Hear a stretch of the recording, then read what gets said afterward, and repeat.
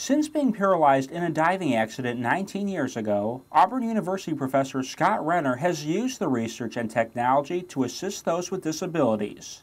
But he isn't stopping there. I'm very passionate about assistive technology, and I use it daily. I use it to operate lights in my house, the TV, working the computer, opening my door, my van, and so really just having the passion to educate people about the various types of assistive technology that's out there, and then also educating about the different services and programs.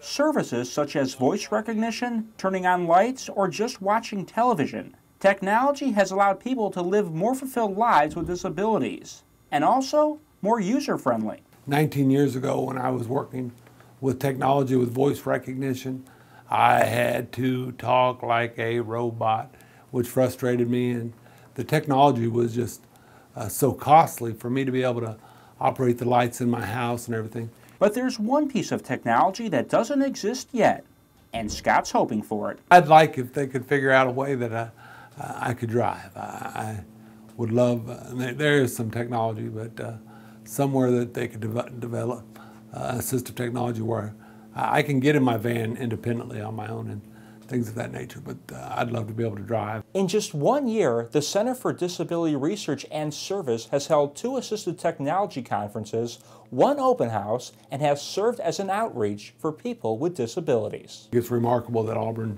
the accessibility that we have here on campus, the facilities we have here at the center are just, I think, top-notch. Scott says he'd like to continue traveling and seeing the different avenues assistive technology has to offer. For Alabama First News, I'm Jeremy Babin.